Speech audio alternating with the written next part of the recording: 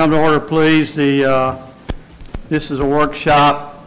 It's going to be the TDC Brian Kellenberg will be speaking first. Is there anything the commissioners would like to say before we get started?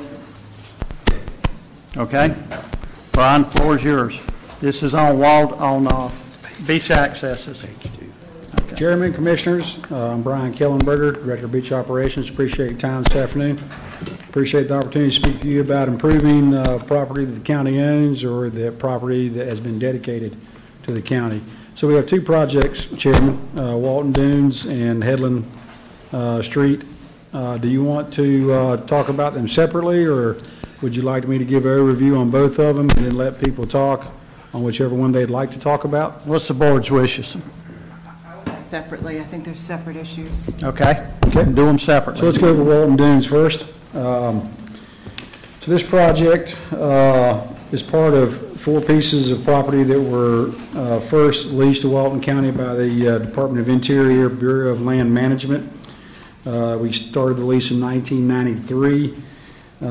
In 2013, the 4 parcels were conveyed to us under federal government patent deed, and they were conveyed under what's called the Recreation and Public Purpose Act, which has some terms of how the property is supposed to be used. The other 3 parcels have been developed into 2 regional beach accesses and 1 neighborhood beach access, and so that is the Inlet Beach Regional Beach Access, Fort Panic Regional Beach Access, and then our neighborhood beach access at 1 Seagrove Place. In 2012, this parcel, Walton Dunes, came up or was identified as a opportunity where we could apply for some NRDA funding, which was associated with the oil spill. And then in 2014, we included it as part of a task that current commission had given us to identify and assess properties that the county owns that are undeveloped. July 2014, it was included in that presentation. December 2014, the TDC approved half a dozen parcels of land that were included in that initiative. In April of 2016, we brought it before the then sitting county commission, and there was a conceptual design that was referred to as a regional beach access light that had limited parking on the south side of the road, beachfront trail, that was approved. The month after that, we were asked to put it on hold and to conduct another workshop, which we did in June 2016. And at that point, a lot of different ideas for it to be developed were presented by the public, and a lot of ideas for it not to be developed. Part of that direction you gave us after that workshop was to explore some of the ideas that were brought forth, and also to give Public Works some direction on creating connectivity in the form of sidewalks or multi-use paths between the existing parking lot that is due north of this parcel, as well as out to County Road 30A. And that also included what was referred to as some softening of 2 90-degree corners that you have to traverse to get off of 30A down to this area. So since then, we've looked at a few of the ideas. To be quite honest with you, all the ideas that have been brought forth, either for or against, have been included in 4 conceptual designs, which I have some of those tonight. And then Public Works has started that process that was asked of them. They have hired Atkins Engineering to do the design or conceptual designing, and then the design development of those components that we talked about. So to move forward on the conceptual designs that have been brought forth before. Jason, are you controlling the thing there? So the 4 designs that exist, one of them is what would be considered a regional beach access. And in all of the designs except one, which would be a neighborhood beach access, They have main components of parking areas or area, a restroom or bathhouse, a ADA compliant boardwalk, and what I refer to as, plaza around the bathroom. Part of that Recreation and Public Purpose Act requires that anything we do there be ADA compliant. And then also from that workshop in June 2016, dune degradation or destroying of the dunes was a common theme, and so included in it, we would have a dune restoration component.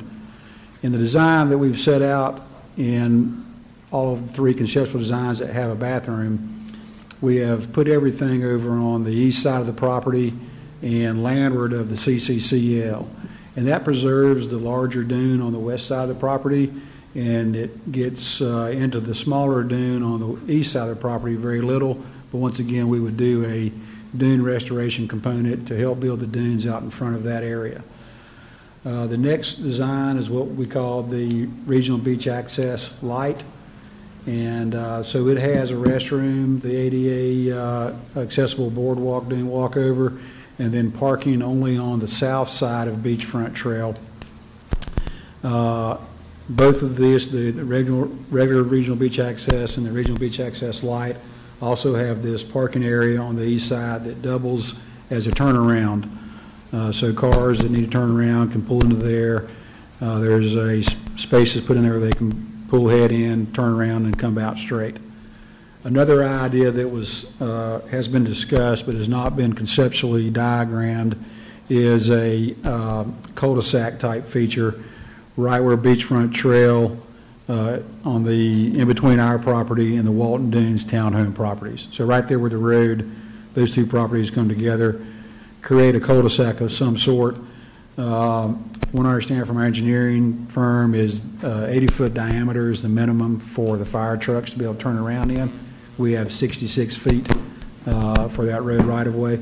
So that presents some of a problem. It would still have to have a component, as you see in that smaller parking area, where a fire truck could back in and then pull out headways. But for regular vehicle traffic, it would help mitigate people traveling further east to then turn around in somebody else's parking area or driveway. The next one is a even lighter version of Regional Beach Access, in that it has right-of-way parking on the south side. Those are all shown as handicap parking. That was an effort, by our engineer. I think if this was going to be considered, that some of those would be handicap and some would be regular.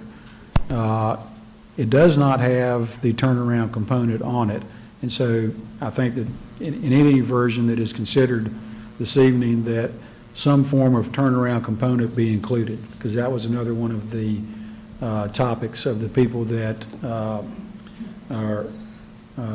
have some grief with us developing this property. Once again, this would have a handicap accessible boardwalk. The 4th version, which we do not have a conceptual plan for, is what's considered a neighborhood beach access, and it would just be a boardwalk and dune walkover, probably placed on the west side of the property. So as you create a connectivity to that parking lot that's just north of there, that would be the logical place adjacent to our drive-on access. This is one of the places where we get our trucks on and off the beach. Of course, we've been compromised somewhat by customary use, but we are still getting to some areas down there. So those are the 4 conceptual ideas for Walton Dunes. If you have any questions or comments about it, I'd like to answer them. Go ahead. Get some feedback, Jason. I don't know where it's coming from. My mic, maybe.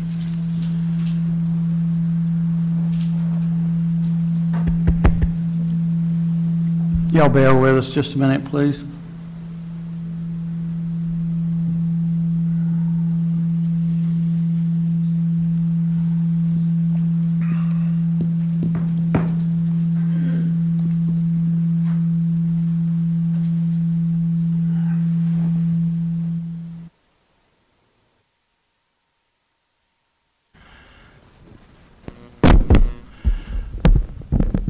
Back in 16, when this was brought to this board, I don't believe any of the rest of them were here at the time.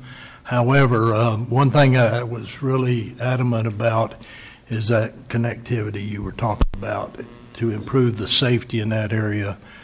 Do you have any idea if Public Works has got any type of plan or design, even if it's preliminary, showing putting in the multi-use path or sidewalk, enlarging the sidewalk, that we can get people off the road and the kids out of the road? I have not seen a plan, but I talked with Chance Powell yesterday, and that's included in the design effort, is either a sidewalk or a multi-use path that would connect from our parking lot and go north along that road up to Highway 38 to connect to that multi-use path.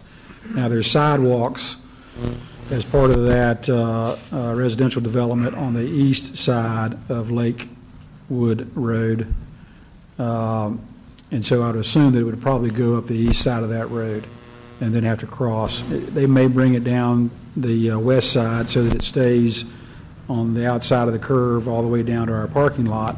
And then there's already sidewalk a certain distance from the parking lot headed south, and they would finish up that sidewalk all the way down to whatever becomes of this piece of property.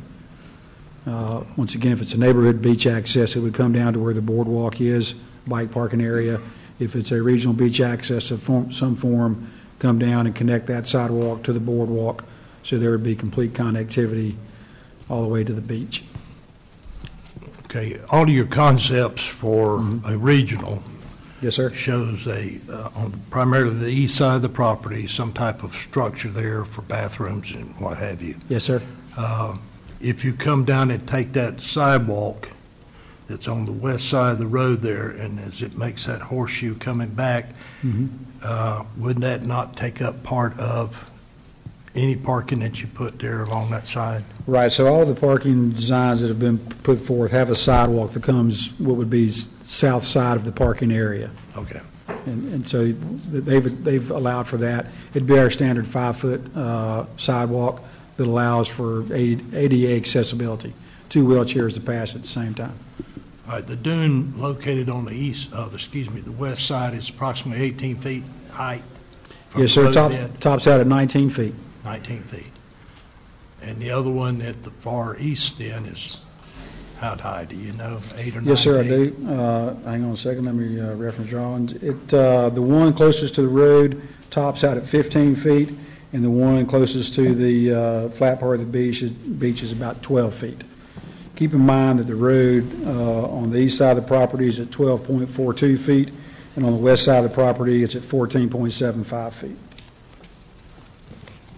And if we were to put a regional access in there, you would be working or designing that structure to be where it wouldn't impact? Is that Correct. It would be more than likely a piling-supported facility due to the land development codes and the FDEP flood zone or FEMA flood zone codes. It has to be above a certain base flood elevation. And part of any one of these projects would be a dune restoration project where we would enhance the dunes seaward of the building. Right. In fact, there was an idea floated of having some sort of interpretive center as part of this project that would talk about the benefits of protecting dunes and building dunes and all that.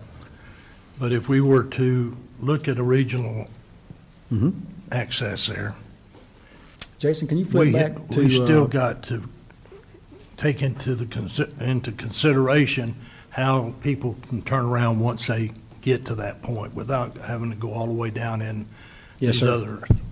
So it's either, it sounds like a cul-de-sac is out of the question. It's about 20 feet more than our right-of-way, Well, unless you come south would- towards you there. could still do a cul-de-sac to catch normal traffic and allow them to have turnaround, opportunity, but you would still need to provide a place for a fire truck to pull in, back out, and turn around. And that's the small parking lot that's off to the east side, adjacent to Walton Dunes Townhomes, that provides that. In fact, without a cul-de-sac, it provides the same opportunity for a person to pull in. There'd be a dedicated area where there's no parking. They pull in, back around, and come out like that. I think that if you were going to do this, that by putting a cul-de-sac there at the end, that people that had come down to load or load and unload stuff, or decide they didn't want to stay, would have opportunity to turn around and go back out without having to go further east on Beachfront Trail. Once again, that was one of the talking points of people that are in opposition to this, or some of the things that they have grief over.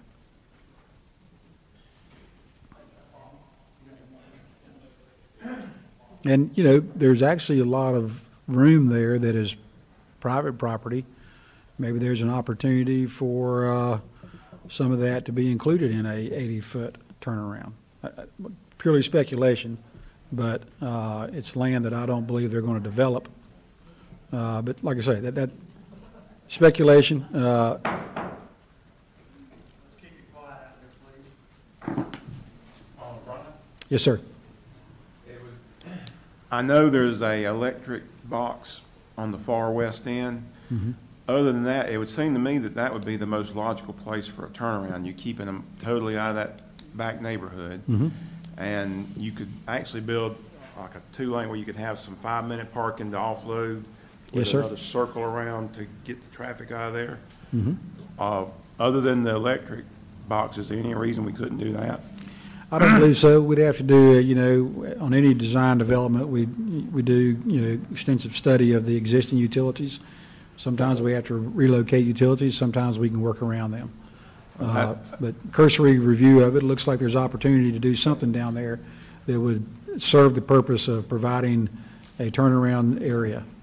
Well, that, if you came straight off of the road right there at the curb and just looped it around, that's minimal impact on the dunes, because there's already that wide area that goes to the beach. Yes, sir.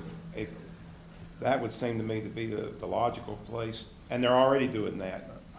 They're going down there and parking golf carts or whatever, and then looping back around and going hopefully to the parking lot. So that would seem to be the most logical place to do that. And then the bathrooms could be to the west, but you're talking about a minimal impact on the dunes if you do it that way. We're talking about what would be on the east side of the property. The bathrooms would be where you Right. got them, but the turnaround Would be on the west side. on the west where side where you're just looping Yeah. around. That's an idea. I didn't follow you at first, but I'm following you now. That's certainly an idea. We have 66-foot of right-of-way if you're coming north-south or east-west. So I would suggest looking at that. Okay? Anyone else? Brian, I got a couple of questions. Yes, sir. With the design you have there, how many parking places would that be? So with the, this is the light, it has 13 spaces, including the ones that are in the turnaround area, 13 regular and 6 handicap. I'm sorry, 4 handicap. No, Okay. 6 handicap. All right. Which exceeds the number of handicap we want, or you would need, but oftentimes we build more than what's required. Okay, how many feet of beach do we have there? I believe there's right around 260.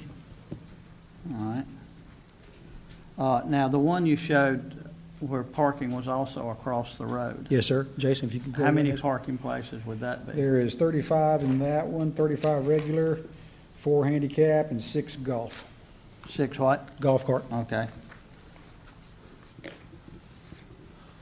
Is that north side in the right of way?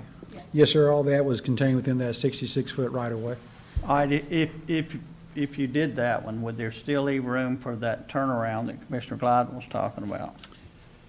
On the west side of the property? Yeah. I'd have to have the engineer look at it, but it looks like there would be opportunity to do some sort of cul-de-sac, or there's not enough room for a roundabout, but certainly a cul-de-sac type corner could be built there. But engineer could speak to that better.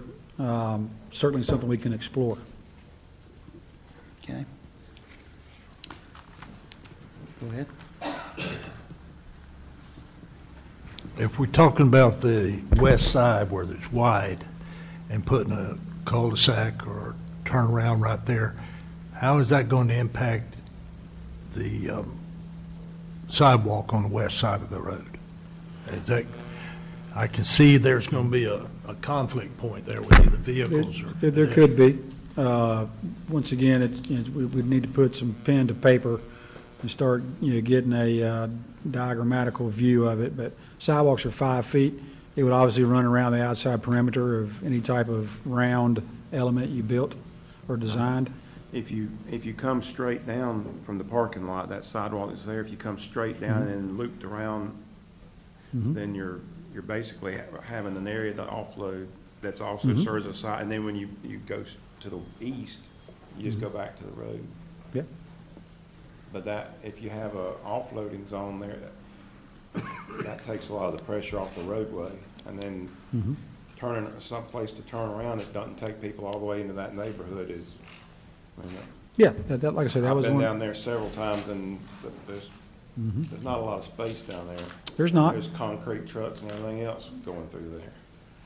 As we, continue to develop or redevelop property, it's, those problems exist throughout South Walton. We had somebody destroy the stop sign at the corner up there by some large truck. Any other questions from the board? Seeing none? Thank you, Brian. Yes, sir. Before we get started with the audience, I'm going to apologize in advance for butchering anybody's name. So, Steve Junker, please state your name and spell your last name, please.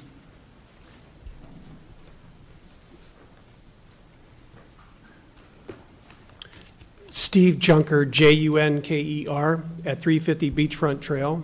I live in the beach access that we just talked about. I'm a full-time resident in the neighborhood for over 5 years, and I drive through it on most days to my commute to Eglin. I was at the workshop in 2016, and I thought the vice chair, your comments were very compelling and spot on. And I'd like to kind of review, you're the continuity of this group, what you said back then, because it applies as much today. You said, I was at the beach and I had to walk around a truck and a golf cart that was parked on the side of the road to get around a 90-degree turn. There were people out there in the street and the sidewalk. There was kids out there on bikes. In seeing the photographs presented today at the workshop, my biggest concern is for their safety. As an old cop, you said it, I didn't, you have to have safety. You also have to have rules and regulations. If we consider to enhance the bike path or multi-use path there on the north side a lot, I'm okay with that. Kids are on bikes 3 and 4 abreast down the road and it's illegal. But if we could extend that path in the right-of-way and widen it, we could put a good-sized bike path down there. It would provide the safety that is needed. That would be functional for the people walking back and forth. You said, I think it was Mr. Charles Wilson that said, people tend to get lazy. If I can drive down there instead of walk 100 feet, they will. That's an issue, and I acknowledge that. The proposed access would probably just fill in with people in the neighborhood rather than what it's intended for. If we might consider at a later date, Madam Chair, that we do a survey of the right-of-way and the placement of the road and the existing sidewalk and what options are available to enhance what we have. I know we can't work on the west side, but we have space to the east side that could provide access for people. Once we decide what to do, I'm going to ask my staff to meet the sheriff's office, and let's go down there and analyze what needs to be done. Proper signage and enforcement taken, and the signs went up, thank you. The west side access provides the best place for a special needs walkover and ramp. Bathrooms can probably be put where the existing parking lot is. Let's try to work with our existing right-of-way and some additional enhancements for safety and a sidewalk and a multi-use path and a handicap access and an enhanced drop-off area, just like you said, Mr. Glidewell, that drop-off area. And get people out of the main area and off the site. These are my comments, thank you. So, Vice Chair, I appreciate your comments so much because you're safety-minded with your background. You too, Mr. Glidewell, with your safety background. Make no mistake about it, this is a very dangerous road and neighborhood, and I just want you to keep safety first when you make your decisions. Please do not do anything until you address these infrastructure issues, a continuous bike path and the soft curves that Brian had mentioned. We got to address those before you move to whatever you're going to do. So thanks for your time. Marina Daniel.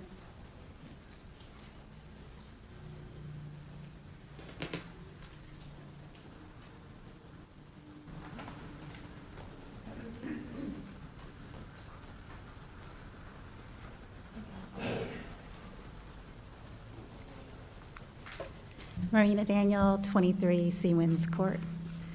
He took my quote, so I'm going to skip a lot of my stuff. Excuse me? Okay.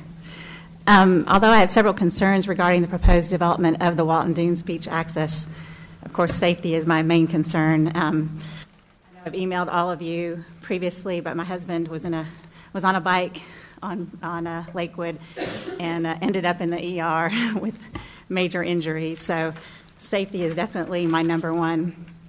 We also rent out our house, and I get repeated comments from my guests that their children have been not run over, but run off the roads and had incidents.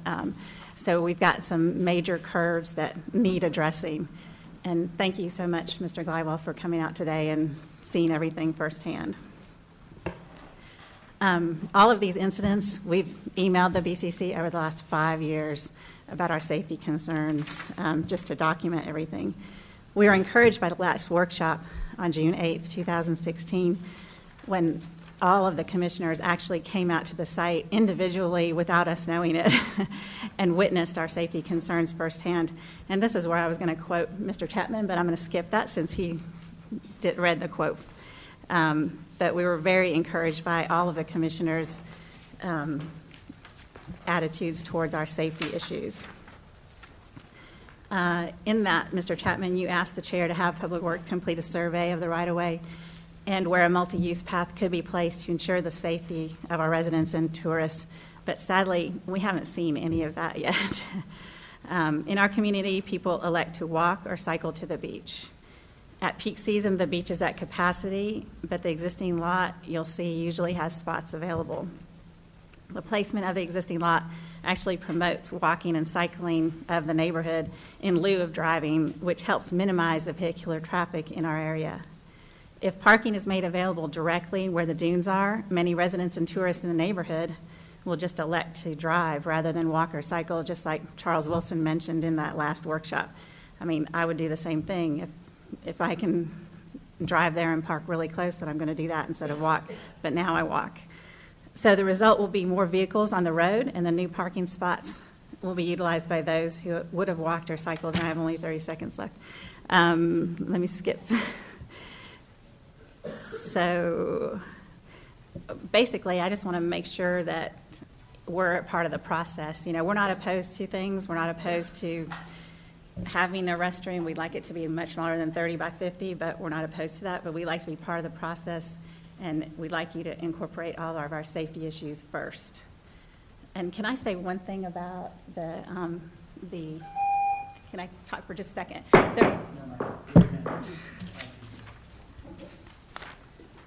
Kristen Nordstrom. Did I pronounce that right? Did you say? Kristen Nordstrom. Oh, I'm sorry, I didn't see. Everybody wants to put the R. Yes, that's okay. Did I pronounce it right? It's Nostrand. No. Thank you. Thank you, ma'am. Uh-huh. Please spell your last name for the clerk. Nostrand, Nostrand. So Commissioners, thank you for holding this workshop today. My name is Kristen Nostrand, as many of you know. I'm a full-time resident on Lakewood Drive as well as an HOA president.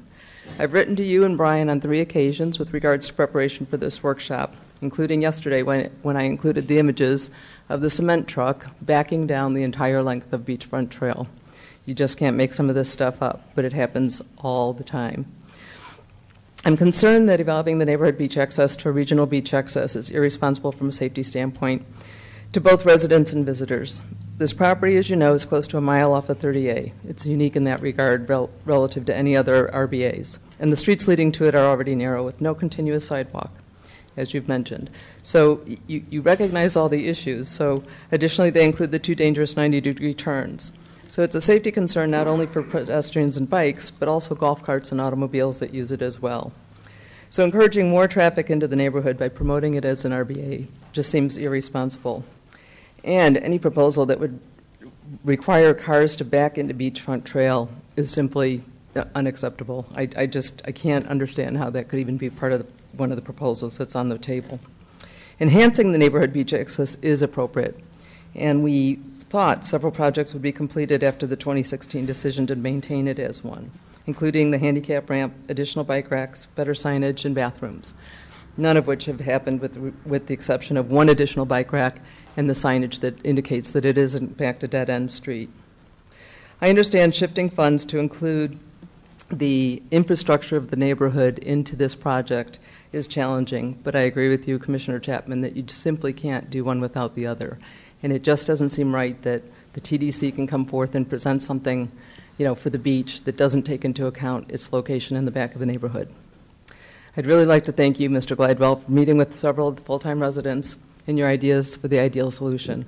I think the turnaround at the curve to minimize the traffic at the end of the street is brilliant, and the fact that it wasn't in any of the 4 recommendations is clearly an outage. And minimizing the footprint while adhering to the ADA guidelines for a bathroom makes sense. So we have to trust that you guys care about as much about the residents as the tourists as Mr. Glidewell does. And I know, Commissioner Chapman, you do from all the things that you said back in 2016. So whatever the next step is, I would just hope that every commissioner and Brian spend about 1 to 2 hours midday out there, just observing the access, observing how people get there, observing the car traffic, observing the construction traffic, and then make your decision from there. Thank you for your time. John T. Olive.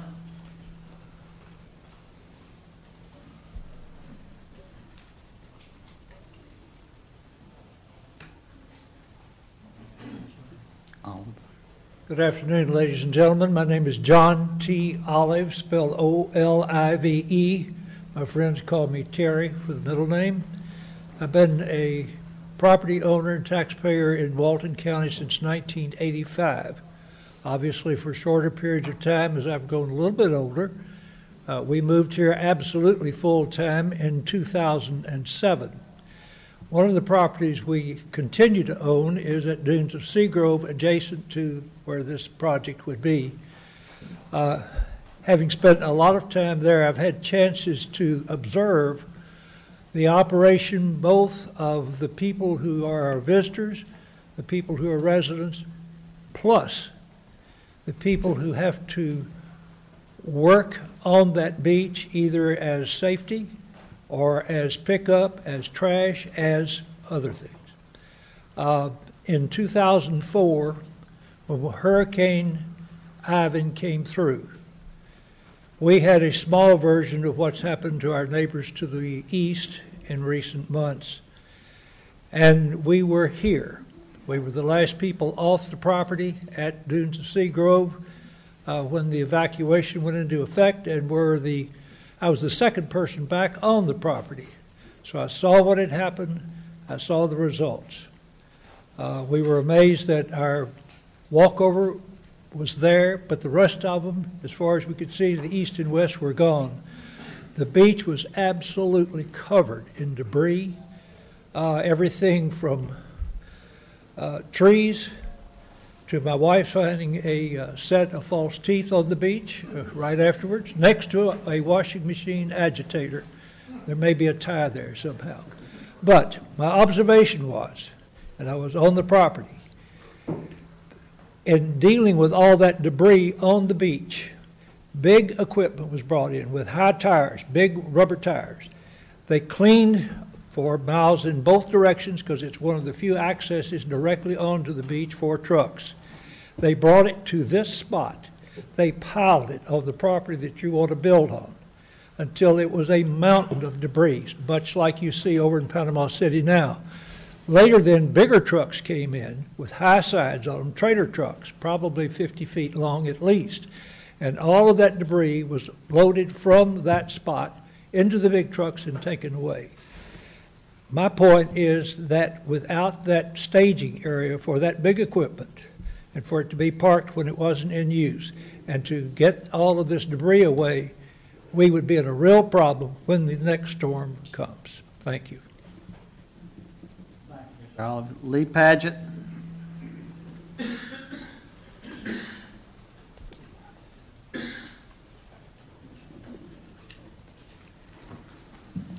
Good afternoon, Commissioners. My name is Lee Padgett. That's P-A-D-G-E-T-T. I am speaking on behalf of the Dunes of Seagrove Condominium Association, which is the immediate neighbor west of the Walton Dune parcel. Dunes of Seagrove is opposed to the proposed plan of improvements to the county parcel for two main reasons: safety and dune preservation.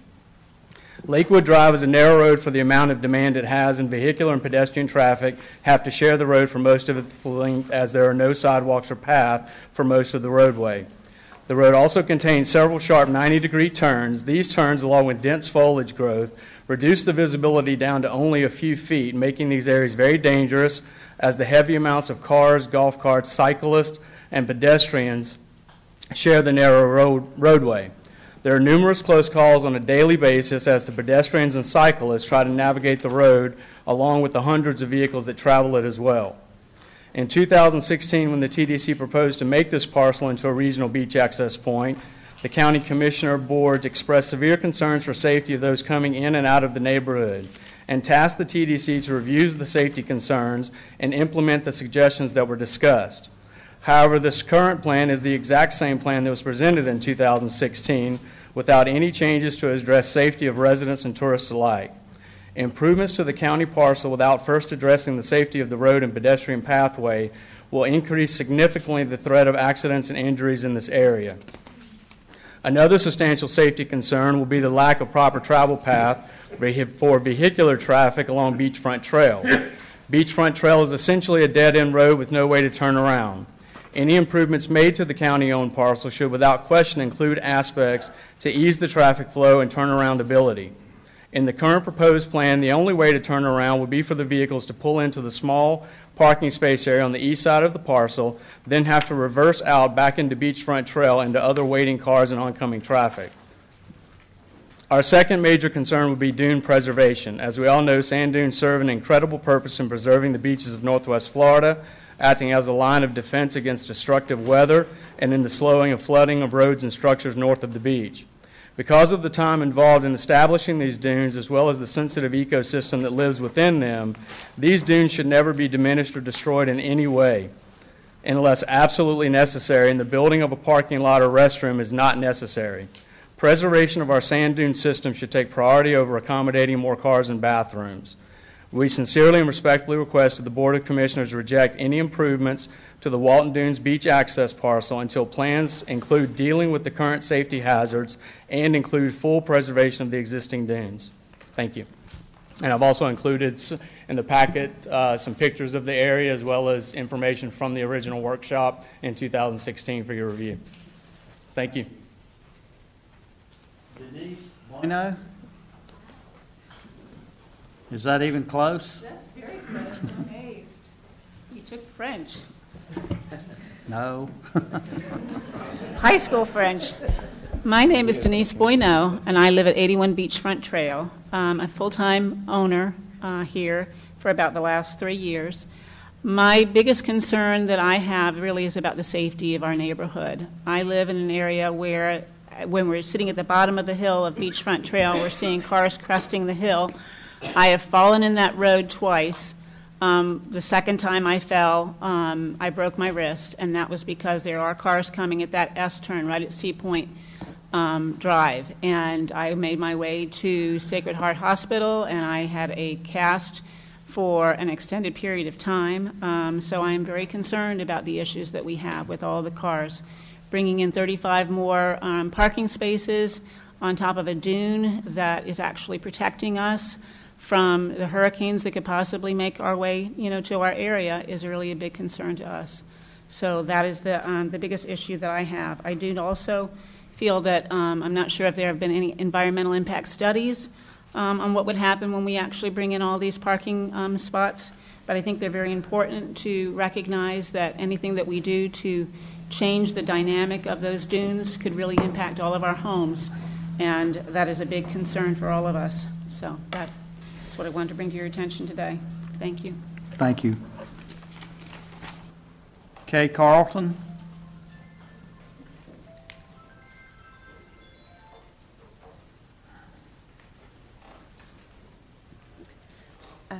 My name is Kay Carlton, C-A-R-L-T-O-N, and I have a property at 207 Beachfront Trail, and I am in opposition of this development just today, and it's not even high time, there were so many trucks and cars going back and forth, they had a hard time getting by.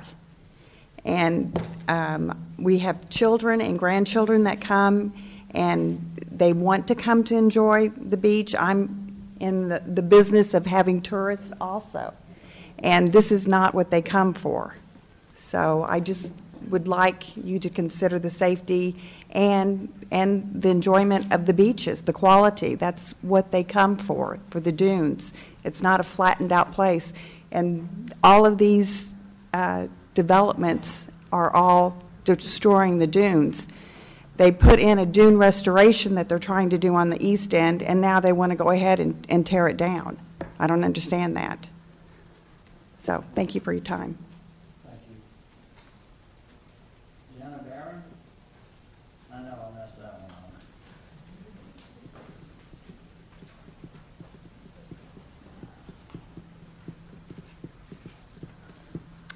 Hello, my name is Tina Barron, B-A-R-A-N. My husband John and I live at 207 Beachfront Trail, so we are directly impacted.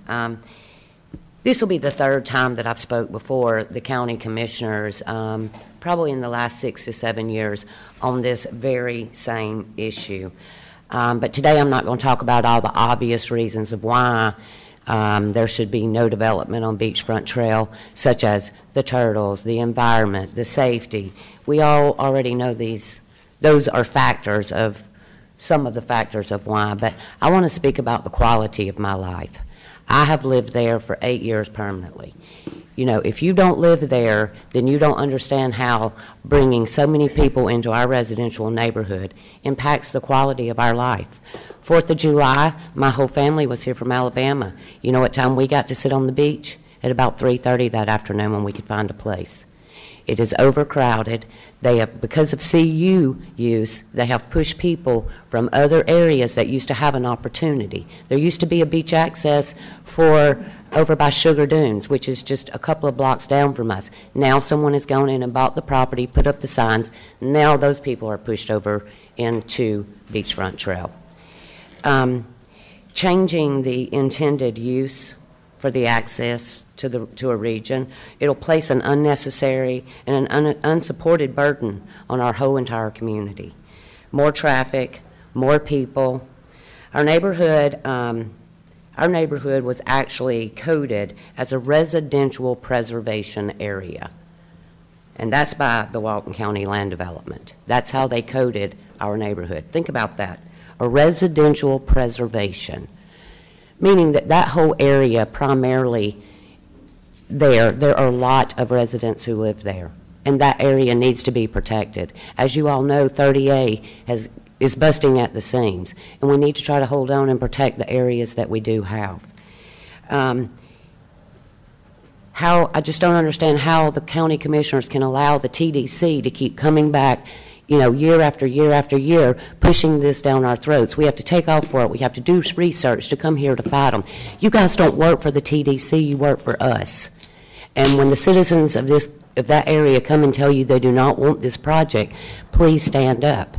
Tony, you sat behind me before you were an elected official in this very room, and you said to me, shame on Cindy Meadows. She should stand up for you guys. So I'm asking you today to stand up for me, to stand up for all of us who live there. You know, because look where it got Cindy. I mean, people will remember come election. Okay? And if you don't believe it, ask Cindy. We just want to protect what is ours. And thank you, Tony. Thank you for the commission. Let's keep that quiet, please. We've got a lot of work to do here. David Cook? My desire was to speak to the Headland issue, not this one. Okay. Janet Breeze? I don't want to talk on this issue. Ma'am? I don't need to talk on this issue. Okay. Give me just a second.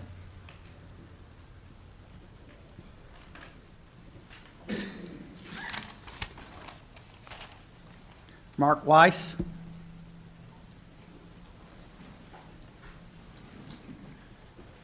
Good afternoon. My name is Mark Weiss. Weiss, I'm sorry, Mr. It's all right. and that's WYSS. I'm a resident at 34 Heron's Watch, so I ride my bike with my little fishing buggy behind it to go down to fish, and I use the area you're talking about quite often. There's no question that there's some safety issues. I think we're all big people. We can figure out the safety issues, whether it's stop signs or larger turnarounds. Change is not really very much fun for most people, but there's a lot of people that don't live on the street that still need to have access to the beaches. And the main reason I came to talk was I was down there a couple days, met a disabled military vet, and we started talking. He said he can only come whenever he has a ride. And I said, well, there's a parking lot, down the way. And he said, can't do that. He said, so the only time I get to use this space is when I have somebody to give me a ride. So, whether or not you have 35 spaces or 10 spaces, and whether or not you have more handicap than what's required by law, I think that's a thing you should really think about. I mean, I understand the people that live in the neighborhood don't want change. I respect that. But on the other hand, there are thousands of other people that can have access to that area in a way that's in a lot more positive type of situation. So, one of the last speakers said that you guys work for them. Well, you work for all of the people in the county. And so I think there's a lot of folks there that would probably have more access to the beach if there were facilities there. And I think the dune restoration may help with some of the concerns about the dune restoration. So that's all I have to say. Thank you. Lori Reichenbach.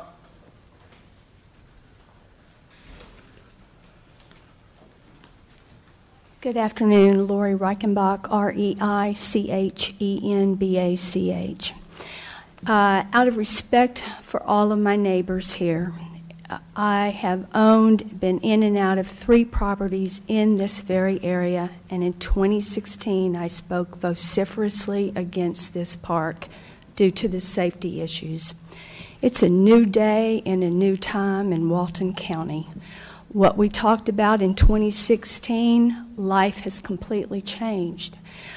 I am here today to recognize that I heard a part of this project is dune restoration.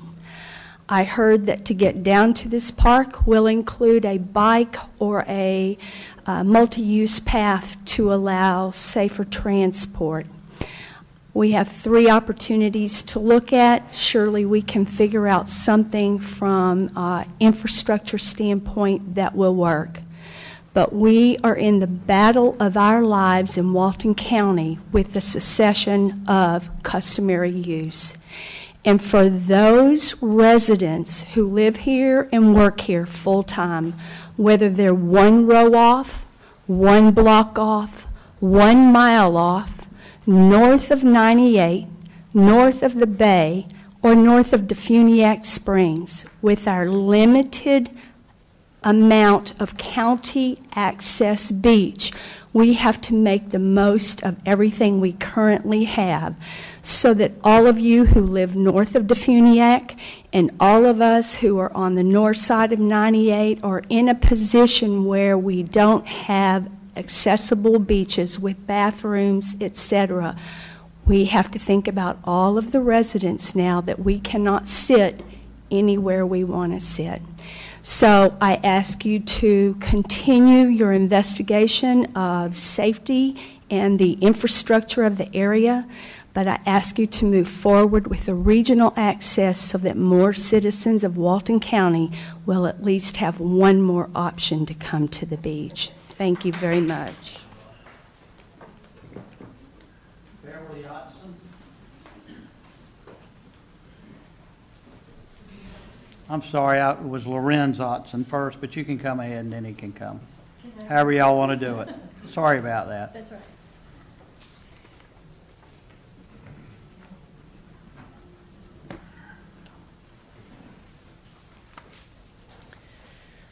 Good afternoon. My name is Beverly Otzen. That's Ottzen. What I'm passing around now is what I passed around in 2016 when Lori and I were on the same side of the fence, but she doesn't live in our neighborhood anymore, so she has a different point of view now. But the traffic, none of these things have been done. The board at that time embraced our ideas to improve the access. None of us are advocating any kind of exclusivity. We're not opposed to change. We live here. We support customary use. We want everybody to be able to get to the beach, but we want to be able to do it safely.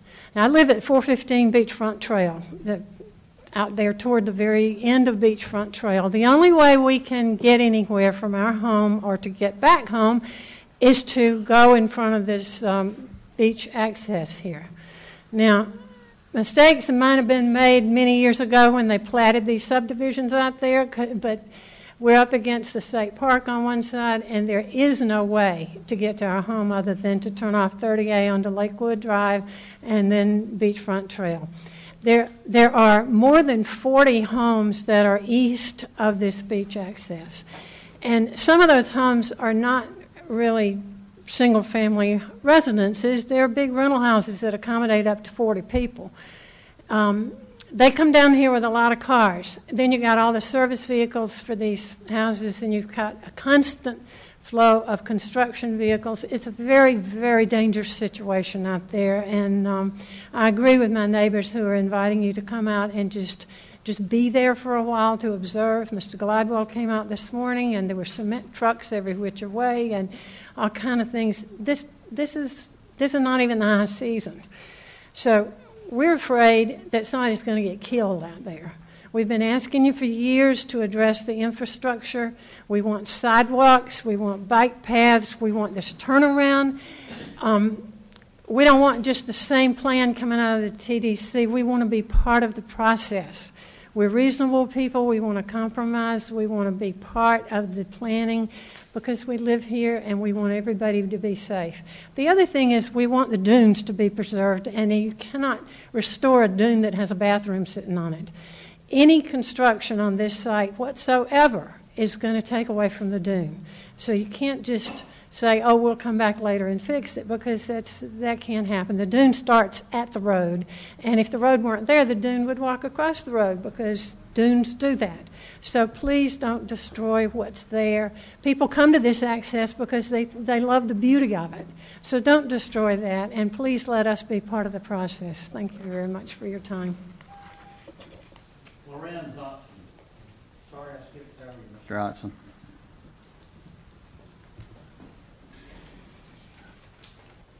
Good afternoon, Commission. Lawrence Otzen, Ottzen. Thank you for the opportunity to speak. Mr. Glidewell, we appreciate your visit to the neighborhood this morning to address our concerns about safety in our neighborhood on Lakewood Drive and Beachfront Trail. We are in great need of safe sidewalks all the way from 30A to the beach. The blind curves on Lakewood are dangerous, and people have to walk in the street there because there's no place else to be. If the county does not provide these sidewalks, we are afraid someone is going to get badly hurt or killed, and I know there are quite a few people that have already been hurt in previous years. It's inevitable unless you do something to alleviate this very dangerous situation. I propose that the speed limit on Beachfront Trail and Lakewood Drive be reduced to 15 miles an hour until sidewalks are installed, or maybe even after sidewalks are installed. The safety of the residents and the visitors to this neighborhood is in your hands, really. It's not in ours, I don't think. Thank you. Thank you. Richard Vitella.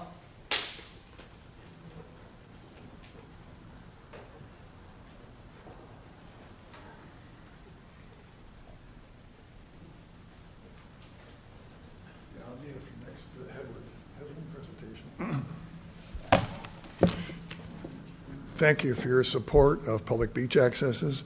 I'm here Mr. to Butela, excuse me, would you spell your last name for the Oh, clerk? Richard please? Butela, B as in Bravo, U-T-E-L-A, Seagrove Beach, Florida, 55 Chanel Court. Thank you.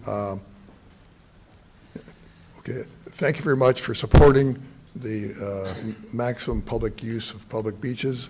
And I'm here to support improvement of the public's use of public beaches. As Lori said, we've got to maximize all the public beaches we have because customer use is in jeopardy. Currently, at this current situation that we have with this 250 feet of county-owned beaches, the majority of the public really can't use it. I mean, they have no bathrooms. The parking is over 2 blocks away. I mean, we need to maximize the use of this beach. And there's nothing unique about any of the safety problems. We have safety problems wherever you mix pedestrians and cars together. Yes, we need multi-use paths. We definitely need more in Seagrove Beach too. Okay, so I'll support what they've said. This 250 feet of public beach is not just for those that happen to be lucky enough to live to walk there. This is for everybody. This area is very unique in that there really is no regional beach accesses from Seagrove all the way to Orange Beach. There's none. So you have a massive development all along there. You have Prominence, you've got Heron's Watch, you've got new condos going in there. There's no regional beach access. Nothing unique about this. It's a nice level terrain for wounded warriors, veterans, people getting old like me, who might need a walker and don't want to go down the switchbacks that we have in Seagrove. And also, remember back in 2014, smarter people than I recommended this. The Walton County AFCON Needs Assessment Study recommended a regional beach access at Walton Dunes Beachfront Trail. The TDC, I'm very impressed with their engineering study, what they've done. They're going to really consider the environment with dune restoration, nourishment, and preservation. It would be safe to say that many of the neighborhoods around there were not as careful with the environment when they bulldozed mature dunes, not primary small dunes like we have here, when they put their private roads and parking lots in, et cetera. So this is not a neighborhood road. This road has been established 2-lane road with a line down the middle. It's been used for decades before these other developments were even here. It's been used for service vehicles, emergency vehicles, et cetera. They even used it when we had the damage during the hurricane. They had to bring heavy equipment down there. So this is a established road. Thank you. Thank you, Mr. Butela. Alice Butela.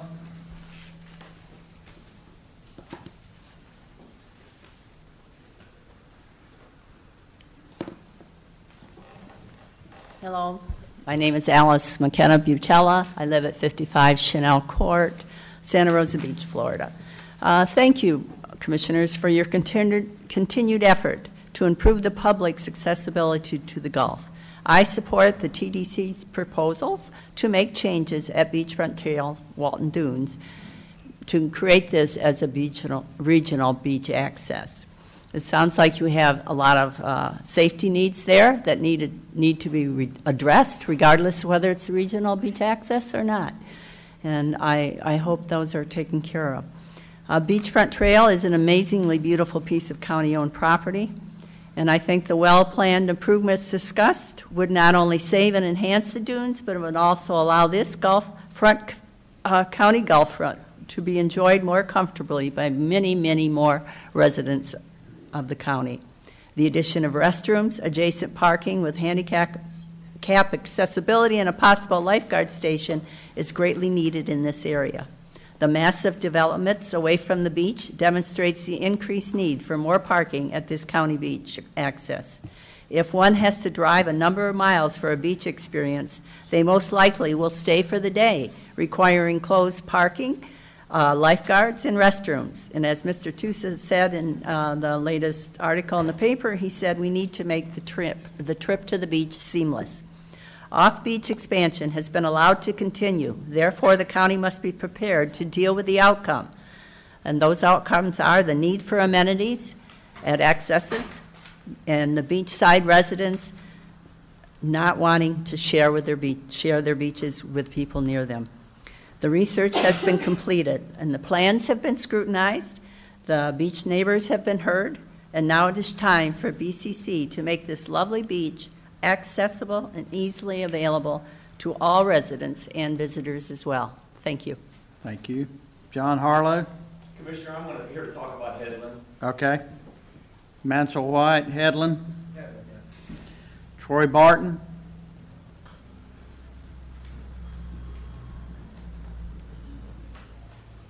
Good afternoon. I'm Troy Barton, B-A-R-T-O-N, 43 Dune Ridge Road.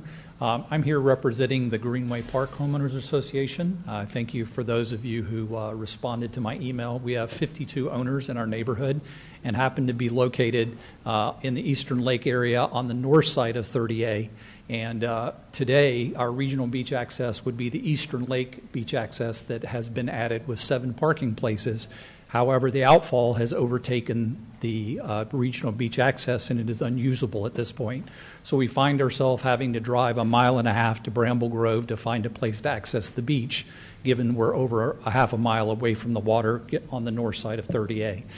We view this as a strategic location of land that's already owned by the county that would give us the perfect beach access for a neighborhood like ours and for all the other neighborhoods that are north of 30A in that particular area where we're not within walking distance of the beach.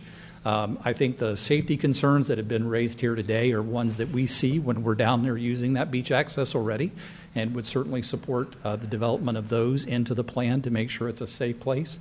But this looks like the type of strategic development that would be ideal, that looks well thought out with concerns for the environment and for safety already, which could be further enhanced. And our neighborhood and our 50 owners would certainly support the development of this. Thank you. Thank you. Brian Montague? Headland, okay. Brian, would you like to respond to any of this, or? No, sir, I think that we have talked about all the different items that people have brought up. And we either have a plan in place for it, or have considered it in any future design, or will consider any future design development if the project moves forward. Okay. I just want to tell the people that are here speaking for and against that there may be action taken at the board today deciding this if you wish to stay around for the 4 o'clock meeting. So. I'm sorry, I'll just step in. So, I'm sorry if everybody can hear me. The meeting today that started at 2 was scheduled as a workshop. The board's not allowed to take official action in the workshop, only take public comments and hear presentations from staff. However, the board may decide, whenever we open our regular 4 o'clock meeting, they may decide to add an item to the agenda to take formal action at 4 o'clock. So I encourage you guys to stay here until 4 if you can. Again, that's going to be up to the board whether or not they take official action today, but that won't happen until our 4 o'clock meeting.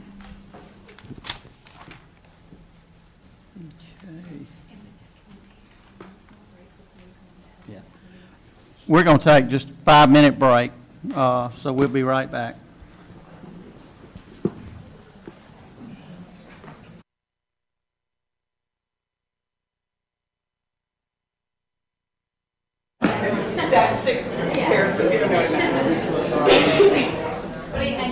I like the song. Better start herding these cats.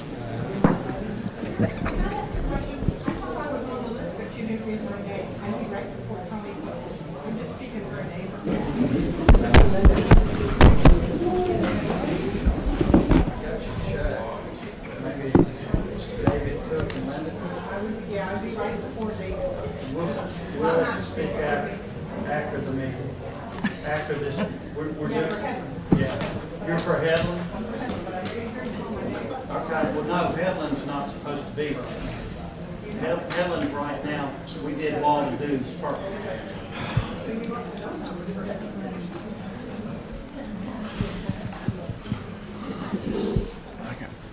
I've been locked out of my iPad. It changed it.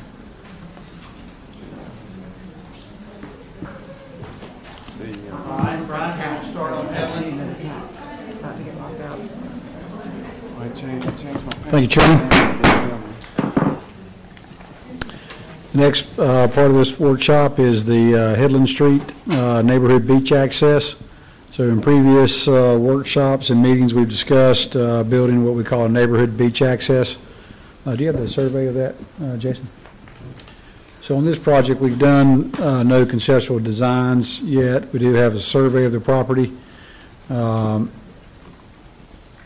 Jason's going to pull up here. But anyway, so what we would recommend is that it be just a typical neighborhood beach access that includes a on-grade boardwalk from the road or the paved surface to the top of the dune, and then from the top of the dune, our regular dune walkover down to the beach. Would have a small stormwater system installed to correct some issues that exist there right now. Public Works has built a small retention area that seems to be catching most of the water that comes down Headland and allows it to drain off efficiently. But we would put in an exfiltration system underneath the boardwalk. Where it comes down onto the beach, the adjacent property has a existing boardwalk. We would run ours parallel to theirs and perpendicular to the water. The neighborhood is Sea Highlands. The right-of-ways and the road areas and the beach area were dedicated to the public.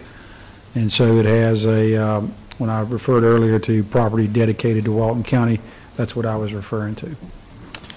Brian, on the east property line, that boardwalk coming from that property, does it encroach upon the easement that we have there? Okay, so those road right-of-ways come down to the top of the bluff. Okay. And then below that, the beach area was dedicated to the public, as well as the roadways. And so there's a demarcation line there at the top of the bluff. It does, so their boardwalk comes off of their property onto the area that was dedicated as beach area. And so it does not come onto the road right-of-way because it stops at the same southern boundary as the property line adjacent to it. Okay.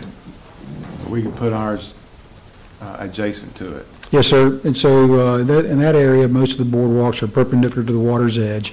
And so ours will be perpendicular to the water's edge and parallel to the one that's there. How much beach or how much beachfront do we have access, or how much public beaches are there? In Sea Highlands, there's approximately 1,400 foot of dedicated public beach, and in Seagrove 3rd Edition, which is just to the west, there's another 1,400 foot of beach that's dedicated to the public by plat. My math isn't, but that's by a little over a mile, isn't it? 2,800 linear feet, it's about half a mile. Half a mile, okay. Anybody else? Where's the nearest beach, neighborhood beach access? That'd be just to the west, to the east, Greenwood or Andalusia. Sometimes I get those two mixed up. And then Dothan Street, there's 4 of them, or there's 3 of them that have been improved in that area. Dothan on the far east, Andalusia Greenwood, or Greenwood Andalusia, and then Headland that doesn't exist now. And then going to the west would be Gardenia, which is approximately a block and a half away. And then we have public beach accesses at each road that meets 30A as you go to the west. None of these have any parking associated with them other than bicycle? No, sir. Neighborhood beach accesses are meant to be walked to or ride your bicycle to, so very few of our neighborhood beach accesses have some parking available. These do not. There's not opportunity for that, and we wouldn't recommend that. And, Mr. Chair, how wide would this access be? I mean, would this walkover be? So our standard width is 6 feet. That's a nominal width. That's the outside of the handrails. We were trying to build all of our new beach accesses to a standard design so that you know you're on a public beach access and get continuity, give it that South Walton look. What is at that location now? Pardon me? What's on that location? There's nothing there now. The people that developed the property to the west of it. If you remember, that was the old Seagrove Villas motel. When they tore that down, they built, I believe there's 4 residences, and the residence adjacent to Headland, they actually put some landscaping out there. Some of that landscape has been removed. And like I say, Public Works built a small retention area there to catch some runoff issues. And then it's just a bluff down to the beach. Brian, would you know the areas north of 30A, basically northwest of this particular site, the number of homes, new homes that are going in that particular area? No, sir. That's Seagrove 3rd Edition. A lot of that is being redeveloped, so to speak. The older cottages being torn down and new homes being built on those lots. And then there are some new neighborhoods a little bit further north of that going in. I do not know the exact number of houses that are in there. Thank you. And these walkovers are used consistently, even though there is, like Commissioner Glidewell said, even though there's no parking right there on 30A, we still have a lot of people walking over for Yes, other ma'am. roads. I believe the original developers of our area had it right. They platted the Gulfront properties to the top of the bluff or the toe of the bluff, the dune, and they created public space for the interior lots, and they gave or they dedicated beach accesses on every road, almost universally going down through that part of Seagrove. And so, yes, if you go down the road during the summer, you'll see bikes, wagons, you'll see people traversing the multi-use path carrying their beach equipment. And so they are heavily used, and I think it was a good way to do it. Like I say, our original developers, really, they knew what they were doing. It's a shame everybody did it. Anything else? Okay, we'll hear from the public now. Thank you, sir. Linda Cook.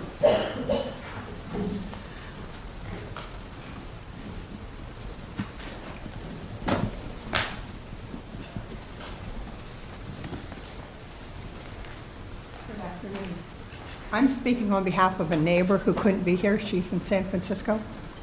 Spell your name and give your name and Oh, spell it to the Linda clerk. Cook. C-O-O-K. Thank you. I live at Wood Beach Drive. And I can answer a question that you just asked Brian. As far as Sugarwood, our development has 63 lots in it. And right next to ours is Grove by the Sea. I don't know how many they have, but they have more than we do. And they all use those accesses in addition to all the large homes. But I'm reading this for Kay Brief. She lives at 247 Wood Beach Drive. Dear Walton County Commissioners, I had wanted to be there today to speak on behalf of this issue that affects both residents and visitors, but I had to be out of town, so I asked my good neighbor to read this letter. My husband and I are county residents who live in Sugarwood Beach, across from 30A, at the expansive dedicated to the public beach and Sea Highland. By now, you've probably heard from many reasons why we need a Headland Beach walkover and access to every inch of beach we can get. Already, we've witnessed the impact of the pressures of private beach privatization, as well as a booming tourist construction. The public right-of-way at Headland Avenue in Montgomery is perfect for a neighborhood beach access, and the county, meaning we the people, already own this property. No additional dollars are needed to purchase the land. All that is needed is a walkover, a shower, and a bike rack. Yet some Sea Highland neighbors have strongly objected since this walkover was first proposed in 2016. In fact, adjacent residents have encroached with landscaping and a private walkover. They've cited public safety as a major reason to block the Headland walkover. Inquiring minds want to know the facts. I called Walton County Sheriff's Office and South Walton Fire Rescue. I asked for official records for these streets. 30A in Montgomery, between Headland and Dothan, the streets that bookend the Sea Highland development. Headland, Greenwood, Andalusia, and Dothan that run through Sea Highland. Here's what they reported. In the last 4 years, the Sheriff's Office reported 8 collisions on 30A between Headland and Dothan. 5 were between Greenwood and 3 at Andalusia. None were reported on Headland or Montgomery. In the last 5 years, Fire Rescue reports 2 vehicle-related incidences on 30A. None were reported on Montgomery or Headland. Fire and Rescue and Sheriff's Office Records may overlap, but I don't know for sure. I've also tried to contact the Florida Highway Patrol, but did not receive a response. Not in my neighborhood is often the response of people lucky enough to own beachfront properties. It's time that we truly acted like neighbors and considered and acted for the betterment of all. Thank you, Commissioners, for listening to us all and helping improve both our beach experience and our daily lives. Sincerely, Kay Brief. I have 4 seconds left, so I'll say I'm for Headland also. I spoke at the last meeting. So thank you very much. David Cook.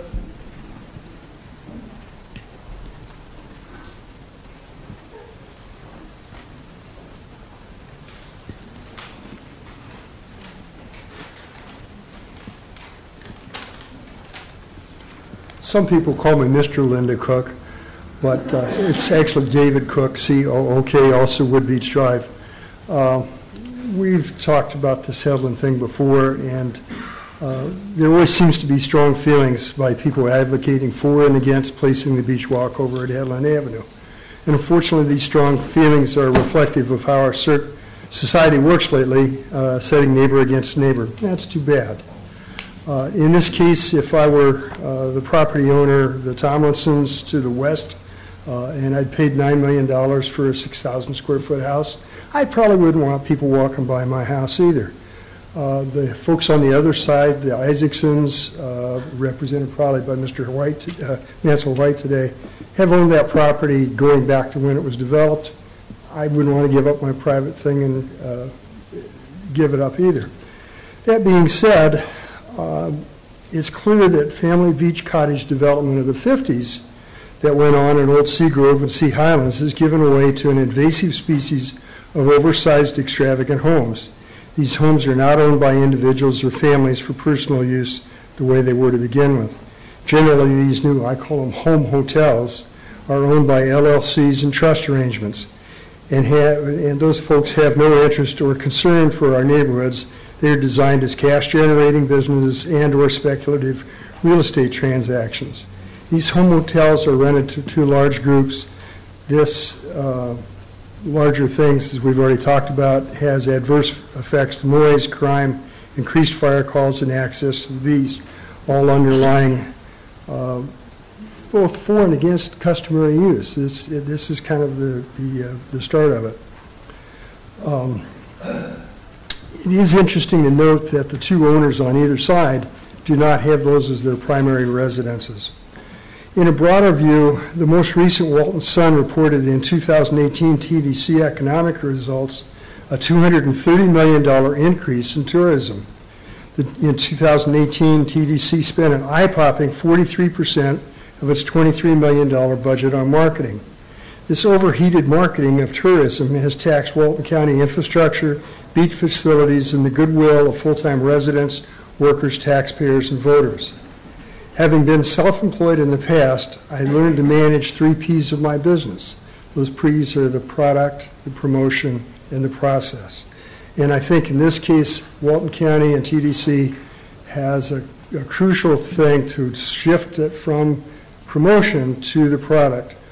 The Headland Avenue walkover is an ideal, easily done enhancement to product. I thank you folks for your time. I've down to my 5 seconds. Okay, John Harlow.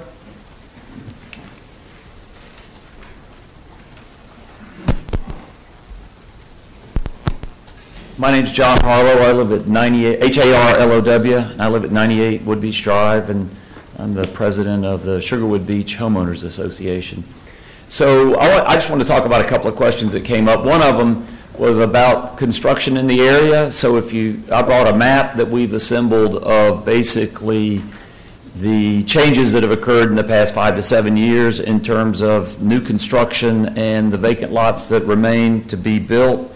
So the blue dots up there are all the new homes that have been built right in that area in the past few years, and the red ones are lots that are still available to build. We've had a huge amount of construction in the area, and along the way we also lost the semi-public access we had from the Seagrove Motel beach access. So we went from, one more access than we have now to one less while we grew tremendously. Some of these houses are really large. Nobody's building really small houses in the neighborhood now.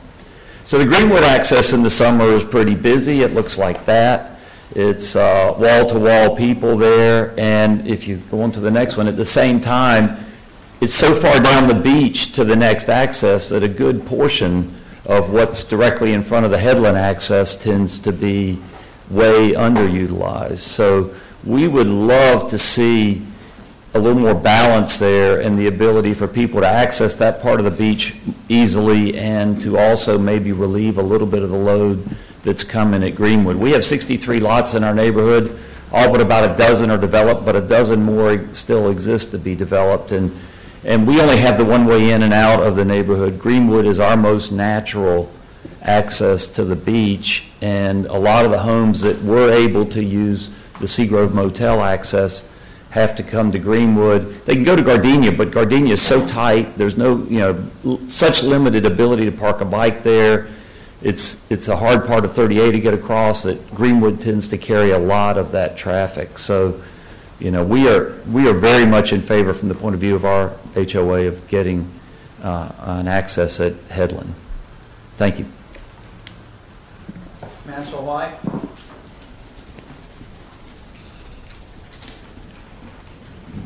Mansell White, W-H-I-T-E, Montgomery Street, Seagrove Beach.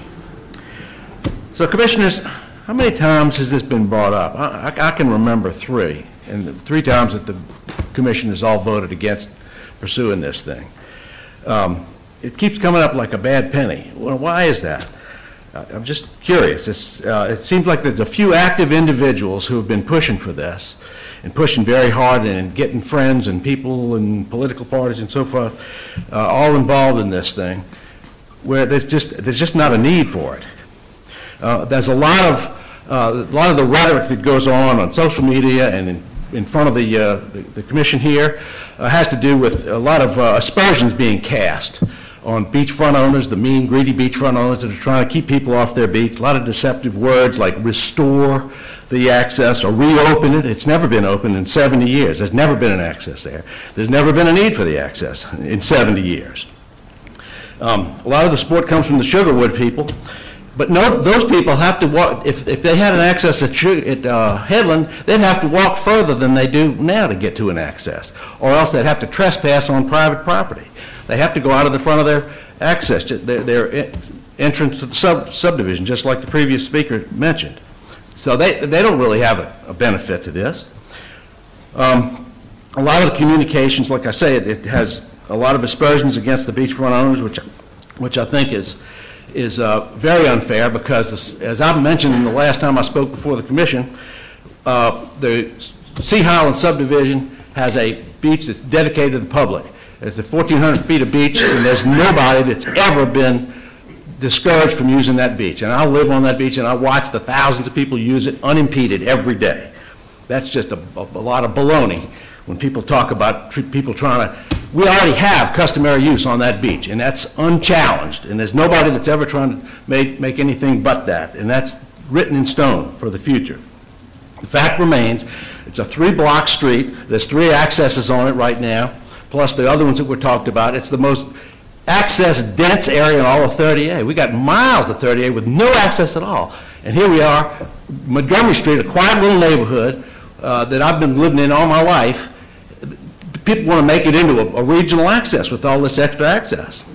The safety issue is also the other thing that a lot of people have talked about. The fire department has twice now had beach fires, dune fires, that they've had to come in and had to back out. They tried to go in Headland and had to back out because they can't make the turn. It's a blind corner. It's safe. There's not enough room for a sidewalk along there, so people are going to have to go in there on foot or on bicycles, and you cannot see anything coming around that corner. So I'm opposed to this, and I think it's amazing and crazy that y'all are having to reconsider this a 4th time. Brian Montague.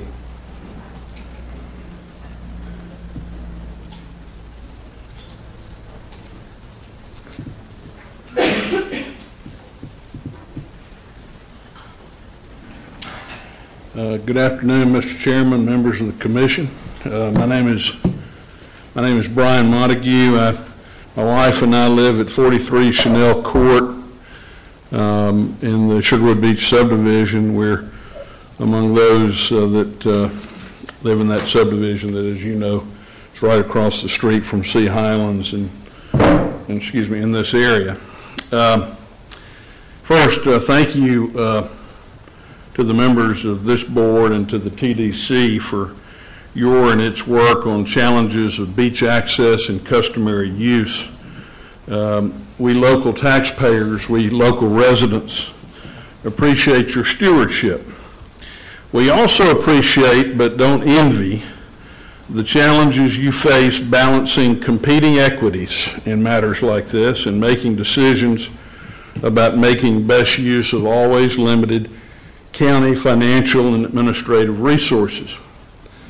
Those factors considered in the context of whether to create beach access at Headlands Avenue, I personally come down on the side and am here to request your support for allowing such access, but only in a way that minimizes intrusions on neighboring private property. The county should commit to ways of doing that, in my opinion. And that is a more narrow request than even some of the other proponents of Headlands access favor. But I think there is a middle ground that honors and makes commitments of preserving neighboring property interests, but also allows this access, and that's what I'm requesting. But the county should create access. Doing so would be a natural complement to the county's customary use efforts and would help address increasing beach usage by a continually expanding Seagrove beach-going population that Mr. John Harlow has spoken about in greater detail. But again, minimizing effects on adjoining landowners should be a feature, in my opinion, of any new access point. Thank you. Thank you. Anyone else on Headland?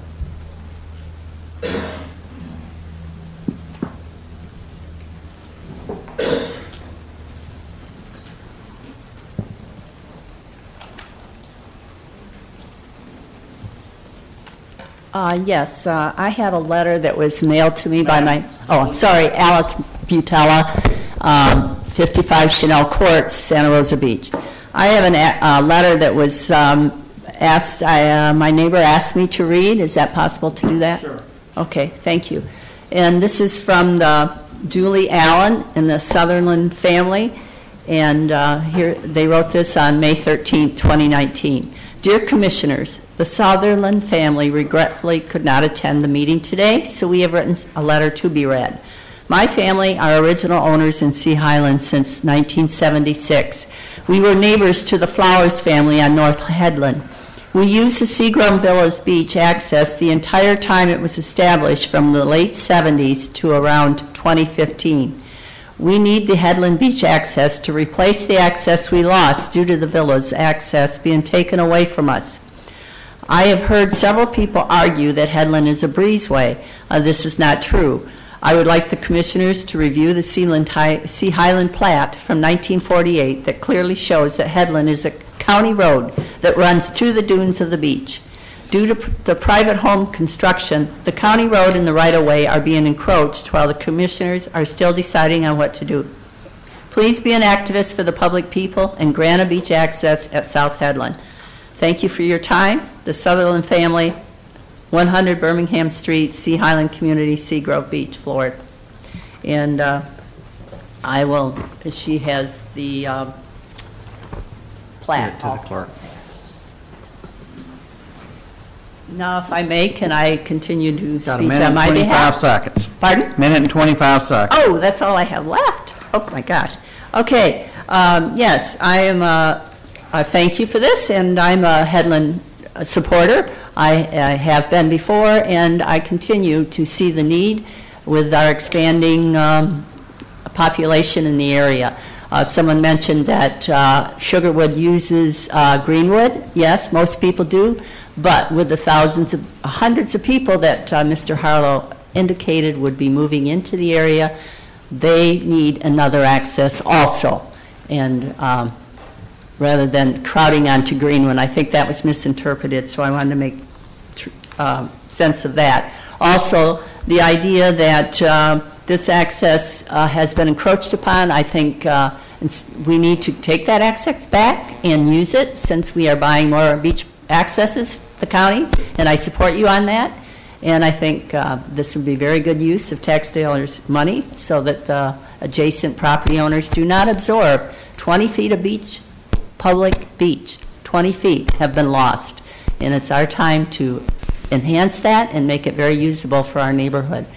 And I thank you, and I think the neighbors would be very grateful if you made that proper decision of developing this into what should be. Thank you. Thank you. Mr. Vitale?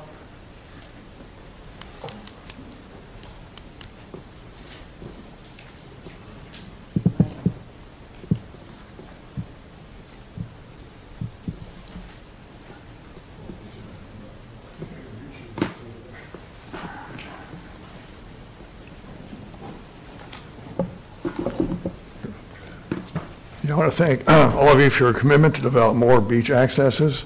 As you know, our development area has far outpaced availability of public accesses. And the area near Headland has less accesses than it did 8 years ago. Please look at Exhibit 1 of Seagrove Villas in 2010 with a walkover into Headland. The beach walkover at Seagrove Villas was previously used by the public for beach access, as per the testimony of Julie Allen previously. Please look at Exhibit 2 of Greenwood and Headland area with new construction marked in red. You'll see a lot of new construction in around Headland and in Sugarwood. Sugarwood alone has added 30% more houses in the last 10 years. There's also a planned 3-house development at the corner of Grove and Gardenia. Note Exhibit 3 of occupancy estimates near Headland. The houses near Headland have a capacity of over 100 occupants, which includes a mega house holding over 25 and a new 7,000 square foot house under construction. The occupants in those houses alone would pretty much crowd Greenwood. Now note picture 4 of Greenwood overcrowding, which I think you just saw previously. Without the Headland walkover, beachgoers will not walk the additional 300 feet beyond Headland to use the closest Gardenia Street walkover, which is quite narrow and cannot offer the amenities that Headland can. They will use the already overcrowded Greenwood access. Please look at Exhibit 5 and then 6. Of the hundreds of feet of underutilized public beach in front of an unopened Headland access between Greenwood and Gardenia. And then note in number 6, the overcrowded Greenwood in the distance. We are not effectively utilizing our public beaches. The 20-foot wide Headland can offer more conveniences, and the fact that Headland access opens out into a neighborhood street rather than 30A is actually a safety benefit. Headland has been used safely for decades by pedestrians and bicyclists, and you've already heard that there's really no police reports of any problems there. And if there are legitimate safety problems, they should be corrected, whether there's a beach access or not. And if there's access problems for fire trucks, that should be fixed whether there's access there or not. That's irrelevant. Headland is a walk-to bicycle neighborhood destination, so parking should not be an issue. In conclusion, in addition, the addition of a walkover at Headland would make more efficient use of hundreds of feet of public beach. With the public's customary use of private beaches in jeopardy, can the county really afford not to maximize access to and use existing public beaches? Thank you. Thank you. Anyone else on Headland? Seeing none. Sydney, you want to make an announcement? Yes, we will. So as I stated earlier, the board can't take official action in this portion of the meeting, but if everyone wants to stay until our 4 o'clock meeting, at that time the board can decide whether or not they want to add an agenda item to take formal action at that time. I know we have one other. We have one other on Walton Dunes, Deborah Thomas, is that it? Yes, ma'am. And if Ms. Thomas would come forward, and so if anybody else who didn't have a chance to speak, either on Walton Dunes or Headland, now's your opportunity to do so. Thank you so much, Deborah Thomas, Thomas, a 22-year resident of Beachfront Trail. I have watched it grow so much. I have seen so many accidents, and as scared as I am to talk in front of people, I had to be here. I had to tell you, I just watched an elderly gentleman last week turn over in his motorized three-wheeler right in front of my house. There's a hill on Beachfront Trail. We've already spoken about 2 curves. One time I was driving north on that curve. I was going so slow because I've seen children grow up in that area skateboarding. They do it in the street. I was probably going 5 miles an hour. Three little boys right at the blind spot came right in towards my car. Of course, I was able to stop, but it scared me to death. I've seen children turn over on their bikes because there were so many people on the sidewalk, they would get out on the road. There's a hill there that has to be looked at. I've watched people walk in the road. I've watched people bicycle in the road and skateboard. It's because there's no room for everybody and all the traffic. I'm concerned about children. I've seen children run after their pets. I've seen parents run after children. I can't tell you how scared I am about this. I don't know what would happen if more injury or possible loss of life, and that's important for our families and our visitors. This is extremely important. Please take it into consideration. Thank you. Okay. Fred?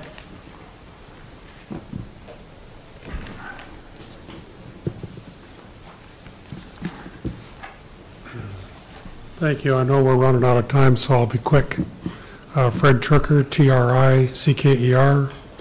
I just wanted to say I think this has been a very thoughtful, respectful discussion. I think it's been very productive, and I do agree with a lot of the comments that were made, particularly about what Lori Reichenbach said about things have changed since this had been considered previously. But the one comment that I think I keyed in on was the speaker that said that she wanted to be able to participate in whatever it is the county decides to do. She wants participation, and I think whatever you do, I would encourage you to put in place a process whereby the neighbors can sit down and work with your design team to come up with something that satisfies their safety concerns, access concerns, all their concerns. I think would be very helpful. Thank you. Anyone else? Seeing none, we'll adjourn till 4 o'clock for the regular BCC meeting. Thank you.